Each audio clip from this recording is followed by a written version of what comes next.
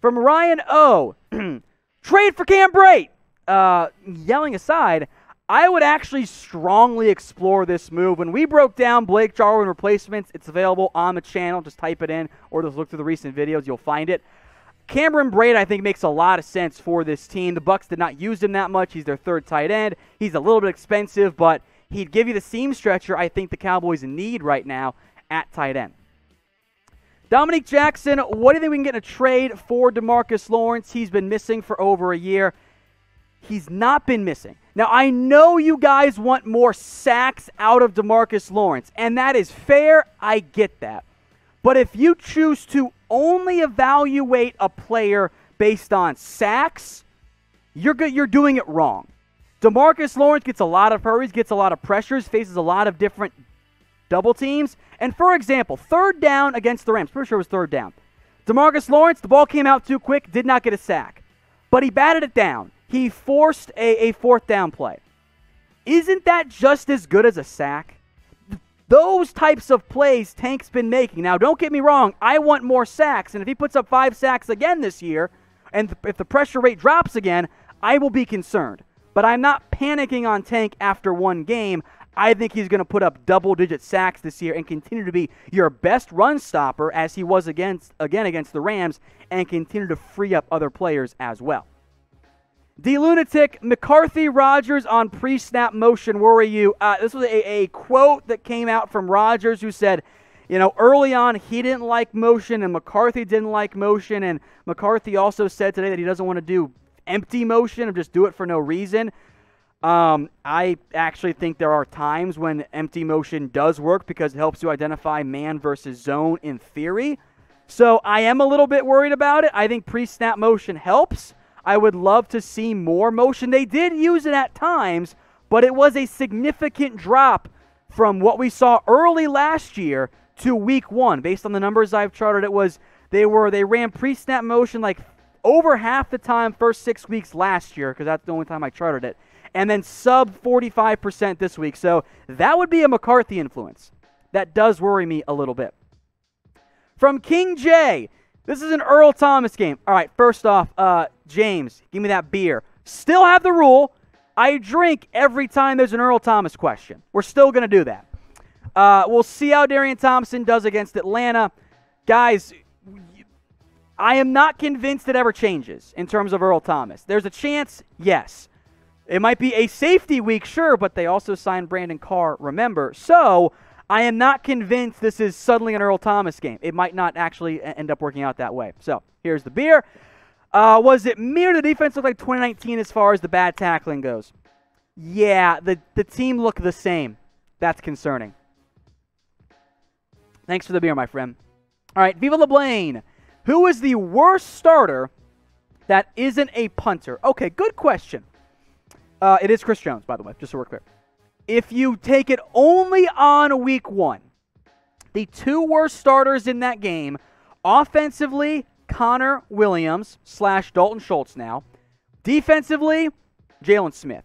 If you view the overall team, of course factoring in week 1, I think it's Darian Thompson at safety, and it's Dalton Schultz right now at tight end, which would not have been the case had Blake Jarwin been healthy. It would have been Connor Williams, which isn't the end of the world because he's been an average player across his NFL career.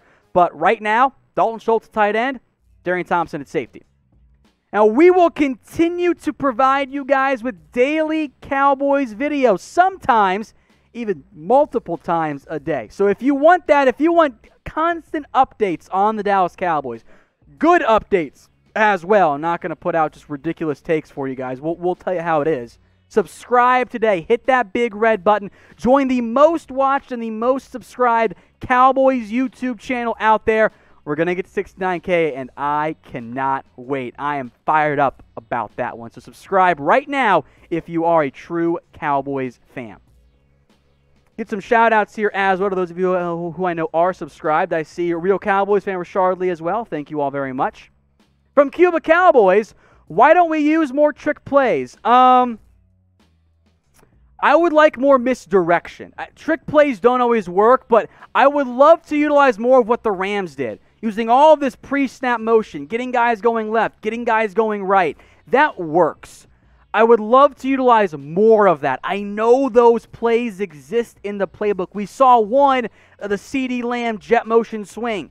I want to see more of that. It exists. I know that it does.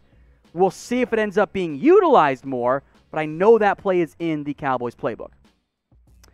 From Kajlik Campbell, I think we should draft a tight end in this upcoming draft. At minimum, you should draft a new backup because I don't think Dalton Schultz is it. Blake Bell ain't it either. Should they spend their first-round pick on a tight end? We'll see what the board looks like. But yes, I say absolutely draft a tight end at some point this upcoming draft. From King J, sign Eric Reid or Vontaze Burfict to play linebacker. First off, Vontaze Burfict's dirty. He's not that good at football anymore. So I don't want him. Todd Davis if you want to go explore a linebacker in terms of off-ball guys. Eric Reid, though, look, I've wanted Eric Reid for months now. He can play strong safety, he can play linebacker. I'm all for it. I think that is a good path for the Cowboys, so I say yes, sign Eric Reid. Kilgore wants me to drink, just says Earl Thomas, question mark. I mean, sure, it's fine. If you want to go get him, okay. If you trust him off the field. Clearly, the Cowboys don't. If they lose week 2 and week 3, maybe they panic. Maybe at that point they make a big-time move. From Dominic Lizcano, why don't we use Pollard more? The NBC commentator said he has a big impact given the little role he is given. Yes, he does make an impact. Now, there is some efficiency stuff there, but that would dip with more usage, but that's okay. That's how it works. The issue was that, is Tony Pollard better than Zeke? The answer is no. Is he better in the passing game than CeeDee Lamb or Amari Cooper or Michael Gallup? No, he was not better than Blake Jarwin. So in reality, I kind of viewed Pollard as your 6th best offensive playmaker piece. You can utilize him and Zeke on the field more. I want the Cowboys to do that, especially with Blake Jarwin now out. But because Pollard's not as good as Zeke, there is going to be a limited role for him. But yeah, I would like to get him more involved in the offense, especially with Blake Jarwin out for the year now. Alan Williams. How do we fix our linebacking core? It is the main reason why we lost week 1 because of it. Might be a dumb question. I think that there were a lot of reasons why the Cowboys lost week 1. I do think linebacker play is up there. I was against going an early round draft pick at linebacker for 2 reasons from this past draft. A, you had Jalen, LVE, Sean Lee, Joe Thomas at the time all healthy. You can't be spending early round picks on insurance policies. At this point, however, Sean Lee is probably in his last year. His career is probably over after this. LVE is hurt again. I am concerned. So I think in terms of fixing the linebacker core, I mean, unless you can get like a Miles Jack cheap in a trade, you're probably going to look towards the draft. However, don't spend a premium pick. You can find good off-ball linebackers in round 2, in round 3, in round 4. I would rather invest in particular in a legit impact defensive tackle because that is still missing from this team. From my fake burner account, how much does a lack of an offseason attribute to a week 1 loss? Seems teams with a new coaching staff were at a disadvantage. I don't want to use it as an excuse, but I think it absolutely factored in. I think that this is you didn't have the getting the early jitters out for the coaching staff. You didn't have the reps and all of that. I think it definitely mattered. It's not an excuse. I think it is an impact. I don't think it's the main reason why they lost. I think it is a reason, but it was pretty common across the NFL. New coaching staffs didn't fare that well. Then again, most teams with new coaching staffs are bad. That's just why else would you need a new coaching staff, right? So a factor, absolutely. I think there was certainly some rust, but every NFL team dealt with it. So I think it is a contributing factor, certainly not the contributing factor. Now, if you're going to a Cowboys game this year, as I'm sure some of you will, as a reminder, you will be required to wear a mask and keep it on during the game. These are the masks that the coaches will sometimes wear on the sidelines. You might see a handful of players, other assistants as well. These are the official sideline masks. If you want one, they're super high quality. Head over to chatsports.com/Cowboys Mask. That is chatsports.com/Cowboys Mask. I'll put that link in the comments, and I will put it in the description. From DeLunatic, Kellen Moore play calling worry level 1 to 10.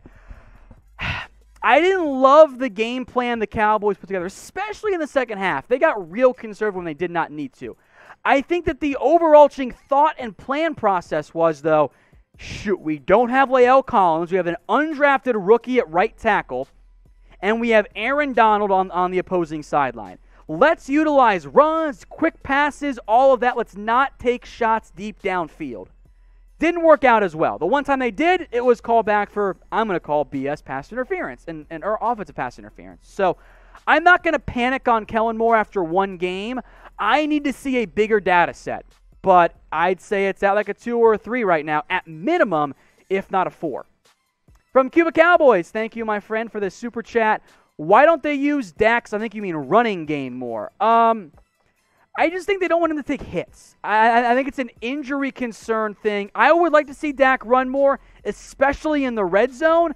We saw it work out 3rd and 13 or 12 late in the game. He tucked and run, worked out well, trying to get that first down, almost did. I would like to see at least a handful of it used in each game. From Dakota Gearhart, they looked flat/no energy. Yeah, the concerning thing there is that's what we said last season. And if the new coaching staff doesn't get things fixed, maybe you have to blow the whole thing up. I'm not there yet. But week 2, borderline must-win game. I need the Cowboys to wake up and play better across the board against the Atlanta Falcons. So predict the Cowboys' record for me. What are they going to be this year? Are they going to win 1 game? Are they going to win 10 games? Are they going to be somewhere in the middle, 11 games? You can't win 16, of course, right now. So what will be the Cowboys' record this season? Let me know what you guys think in the comments section. From Jay Beckera, is that how you pronounce your last name? Sorry if it's not, my friend. I think we need to scheme more blitz plays. Need to utilize CeeDee Lamb, Tony Pollard. Those guys are playmakers. Zeke's a monster. How are we messing this up? Well, the problem was blitz plays against the Rams, they killed you on them because they ran screens and they used misdirection and motion. Screens can get beat or blitz plays can get beat if you get the ball out quickly, or if you are running screen plays because they get sucked in. That's what the Rams did. So the Rams' game plan I thought was brilliant. It worked to perfection. I do want to utilize CeeDee Lamb more. You can give Tony Pollard a few more touches. They are playmakers. It is a too many mouths to feed thing because all 5 of your guys, with Pollard included, I think he's the worst of the group, are legit playmakers. The offensive line does not hold up its end of the bargain. This offense overall should still be great this year. I'm not panicking quite yet on that front. From T. Patter, Dez Bryant at tight end. No. Dez Bryant is not going to be an inline tight end. Folks, I'm going to emphasize this again as we did in the offseason. You are not going to take Dez Bryant, going to turn 32 this year, and say, okay, Dez, inline tight end. He's going to suck in that role. He's not going to be – even Dez has said that. Dez could play big slot, but then, okay, what's the point? You can put Tony Pollard on the field. You can put in a, frankly, better receiver threat right now in Ced Wilson because Dez worked out for the Ravens. They need receivers more than the Cowboys do, and they didn't sign him. So it doesn't really make sense. So, look, if you get thin at receiver, sure, you can explore Dez. He's not going to be active on this team right now. He doesn't really help you at the moment. If you want a new tight end, I'm all for it. Dez is not the solution to your tight end role. So get your votes in. Y for yes, N for no. I say no right now. Mr. Stegosaurus, thank you for the super chat. A lot of those today. You love to see it, guys. Thank you all so much. Are you worried Awuzie's a 3, maybe a 4? I am worried he is a 3. He's not a 4. He's better than that. He might be a 2. Maybe he's not a 1 based on what we've seen so far in his NFL career. My issue is that the Cowboys don't have an actual 1 right now. They got some maybe 2s, a bunch of 3s, and some 4s, but I don't think that he's a 4. I think he might be a 3, probably a 2 based on what I saw week 1, but he's not your number 1, and that's the issue. Nick McClain, Zeke at tight end at times, and Pollard as running back. So you can use them both. And you can almost use Zeke as like an H-back, but you're never, ever, and you shouldn't put Zeke in line at tight end. That's not going to go very well for you. Put them both on the field, I am in. I hope we see 20 personnel, that's 2 backs and 3 receivers, on the field. Run the triple option with Zeke and Pollard. That's fun, man. But tight end, not exactly. From King J, did special teams look better to you?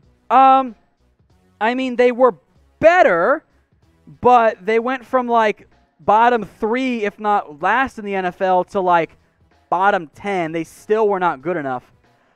Use Crawford more, or why didn't we use Crawford more, and where was Everson Griffin last game? They used Crawford. He and Griffin played, I think, about 50% of the snaps, I believe is the numbers that we had.